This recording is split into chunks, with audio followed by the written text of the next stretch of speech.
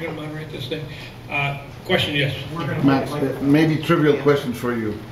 One of the most powerful set of algorithms that do random numbers actually take numbers and do bit fiddling with them. Can we do that with floating point, with the shift left, shift right? Digit fiddling or bit fiddling? Bit fiddling. You can always use the integer modes, of course. The thing has a quite good random generator, but all the math stuff and algorithm stuff was implemented by Paulie. So either ask him or just get to the source code and look it up. Okay. So I encourage all of you to make a download not only of the zip file with the release version, which isn't updated as frequently as our internal development version is. Go to the SourceForge site, get a regular SVN client, download the complete tree, look what we have done, offer improvements, and we try to incorporate what we think is good for the project. 34 asked questions. Let's not get off on that. Jim. Yeah, two really minor questions. One is, I noticed that it turns itself off, which is great. It says you can turn it off too, but I don't know, it doesn't mention in the manual how long the default is for it to turn itself off. The second question is, I heard that there's still at least one whole mighty bit left in the RAM. May I suggest, and it's just a weak suggestion, that the possibility of an auto turn-on function be implemented using that bit, so that one of the things I miss of the 20, and is really unimportant, but I liked having it when it turned on, it said Jim Horn, so that people knew it was mine. And so then I'm sure there's many other uses for that too. If we can use a bit to enable that, much like the old set flag 03 or whatever it was, it would be good to have that again. Can you put Jim Horn in 1 bit? Okay, squeeze your name, use a few quantum bits.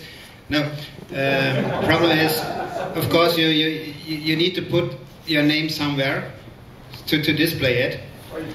What you always can do is put it in a flash region. We do not have an auto start mechanism. This might be implementable, but you need more than 1 bit, because or you have to set up defaults, so the auto start is always named to program some such, and if it exists and the bit is set, it is executed. That might be a possibility. Just propose us in an email to us, or discuss it on the forum. I would prefer the forum for this. And if the bit is still available, Paulie is working on the project, so maybe we even have lost some steps in the meantime because he used it for something else, so it's work in progress. I did not understand your first question. Can you repeat it, please? The self-timeout where it turns itself off, how long does it wait before it does that? Because from back in the days of the 67, stuff, it just almost automatically turns things off if I'm not using them. And it's just nice to know that it does so, and now I'm trying to still... Standard 10-minute cut. It's a define in main C, and I have to look it up. It's measured in 10th of seconds to the accuracy of the RC oscillator. Should be in the vicinity of 5 to 10 minutes, but I have to look it up in the sources. I defined it, and then I forgot.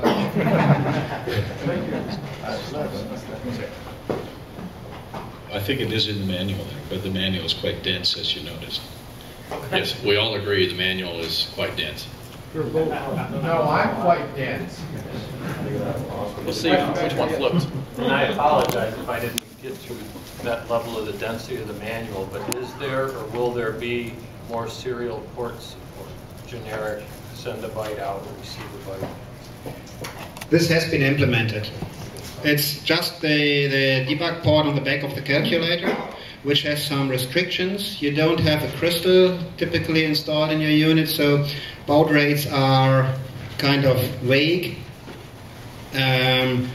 We removed it by a define in the features header file. On request, I can turn it on and send you out a version with the commands. Maybe if the audience here decides we should have the serial commands in by default, we can re-enable them, but I have to convince Paulie and Walter, and I'm only one person, and I'm late in the project. what I have done is send out a single character, receive a single character, send out a string, receive a string.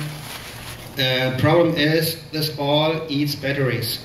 So if you want to use the device as a controller, hook something up to the backside port which feeds power to it. You can do this. The 6 pins have a power connection. This is typically used to draw power from the cells to power the level shifter and the cable, the programming cable. So one caveat, don't use the programming cable for any length of time if you are running the device off batteries, because the cable itself draws more than the calculator if it is idle. It's a few milliamps just by plugging in the cable, even if the calculator is off.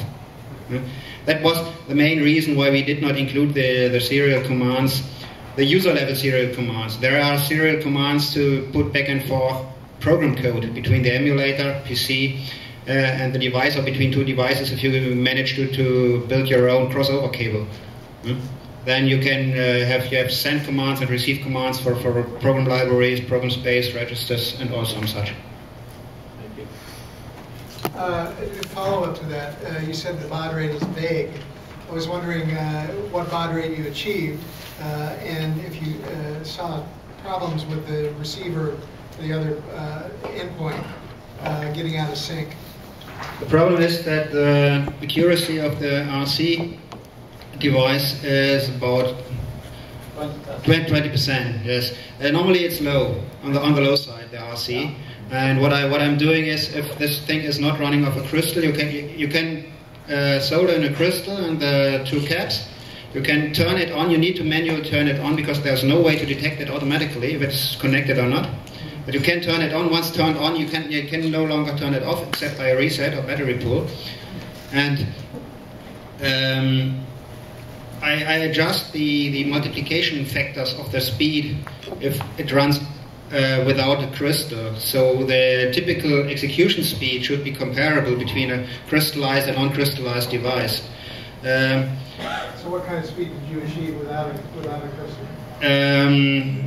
I'm running it at 9,600 baud because you have 1K of data to transmit, and it's 1 second with 9,600 baud. So why go higher? The device is capable of 100,000 something, and Samba uses the higher baud rate. Samba has an algorithm to adjust the speed. So the first steps, if you connect to Samba, they are negotiating, and Samba on the device constantly adjusts the PLL frequency to find some that works. Basically, it's characterizing the calculator for the other end, right? And then using that as knowledge to help keep it safe? It just the calculator or the PC, I don't know exactly, sends a pattern, and the other side tries to receive the pattern. If it sees the pattern, it's okay, and they continue the communication. What I have done is, if you have a device which has no crystal built in and you want to transfer data to your PC, you can enter in the X register a percentage factor. So if you have to play around with it. Start with 95 or something like this. It's just an integer. 95 or 97 or even 89 or something like this might work for you. It depends on temperature, humidity, and your mind.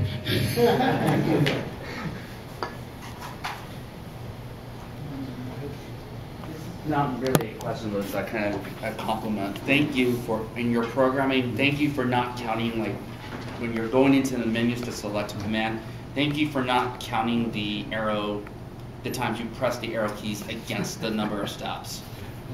That was a real problem with the 30D, and I'm glad to see that is eliminated with the WP34S. You even have a repeating arrow key. If you try to do this, you can hold it down and it repeats.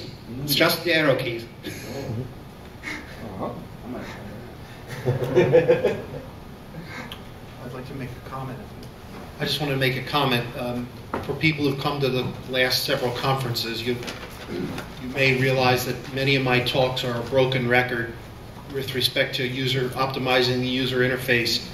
And I have to say that the first thing that excited me about the 34S was the fact that two specific guidelines that I love were being adhered to. One is fill up the keyboard as fast as you can and as much as you can prior to putting anything in menus or catalogs to minimize keystroke counts.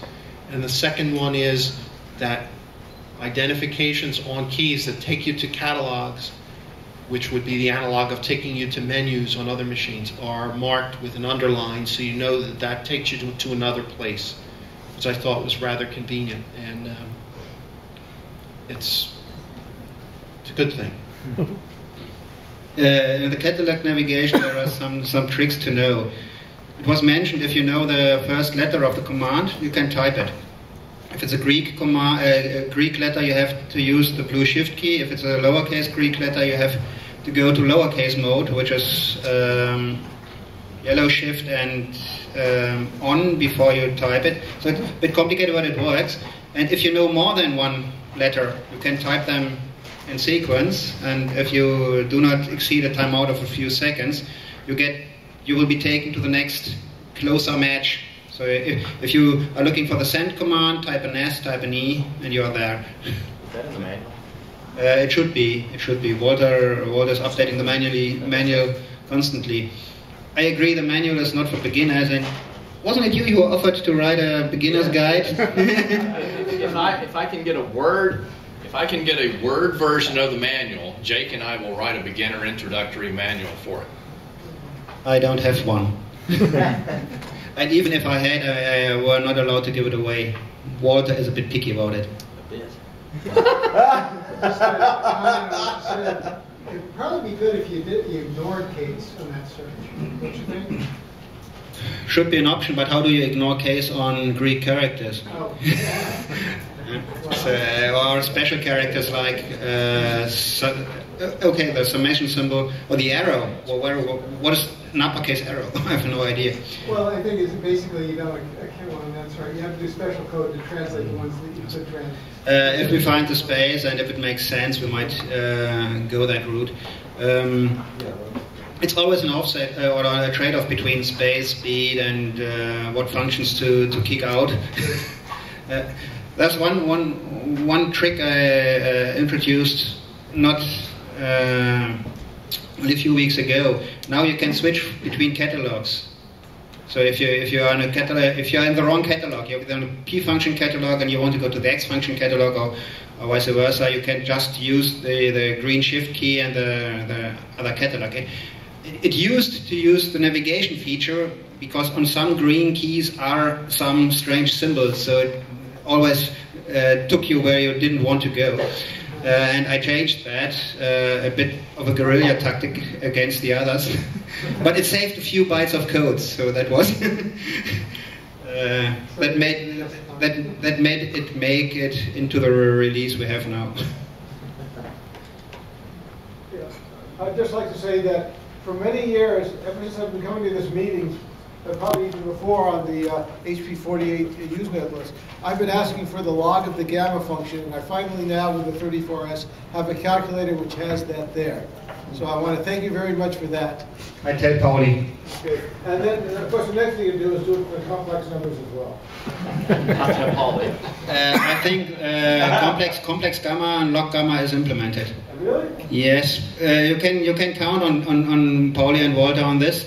If a function is there, it exists in all domains which make sense. It might even be possible to compute a gamma, or at least a factorial of an integer. And so in integer mode, not just a decimal number with no non-zero places after the decimal point. And that's the reason why some functions aren't implemented. Pauli didn't find a suitable algorithm for the complex domain, so he ditched the complete function. So normally, each and every function which makes sense is available in the complex domain too. Just try it out. Just a comment. When I was listening to Richard Schwartz's presentation, he mentioned some limitations to the 35S, and I think the 34S is pretty much a superset of the 35S, and many of the things that he mentioned he couldn't do. were definitely doable. I believe like inverse binomial probability and whatnot. Wake him up so he can know. So in any case, I would hope that he would attempt to take his work that he's been doing on 35S, port it to the 34S, and see how much easier it is. So, by the way, it is there. At least it returns the value for the complex log of the gamma function. You tried it? Yeah, I tried the log of the gamma of I. And it did. It gave away. Did you try it on pencil and paper? That is correct. I didn't bring that paper with me.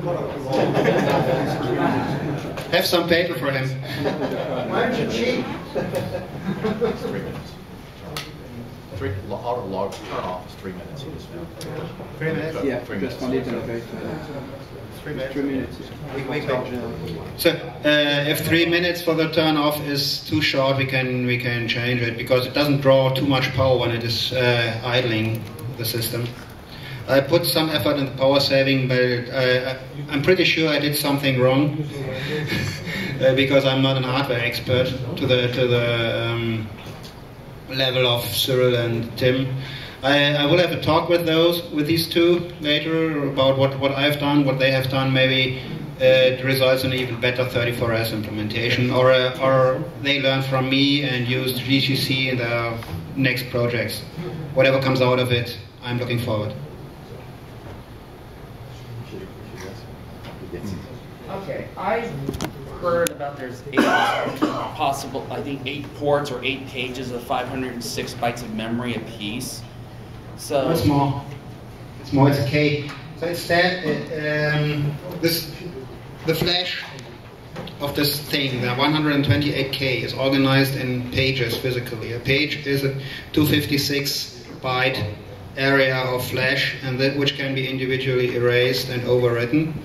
What I have done is I use 4 of these, which is kilobyte, to make copies of the program memory. And the number of, I call these regions, the number is varying with the amount of functionality we have in the flash. So whatever is left over is used or is filled by those user addressable regions.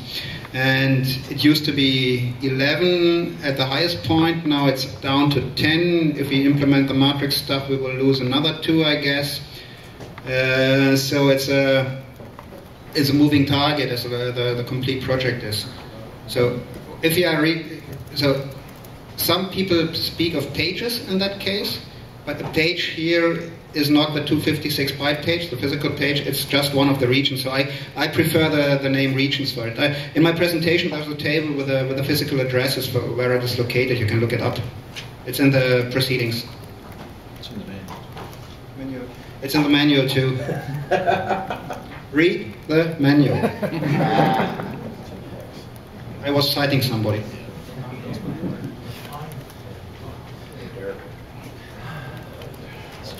Any other questions? If there are no questions and we have some time left, I can show you how to transfer data back and forth between the calculator and the PC if you're interested. Yes. If not, ask questions. I have a question. Will you show me how to transfer data between... Okay, give me a few minutes to pick up my Mac and show it here, if it is agreed upon here. Question, what's our schedule? We're okay on time, but this may push us over. How about we do this? Let's do that during the cleanup phase.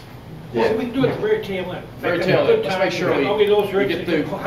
We don't know how long it's going to take to give away all this stuff. There's 2 highly variable time things we got. So we'll do it at the very end. Yeah. Okay, we'll do it, and somebody will tell me when. Be prepared. Thank you very much.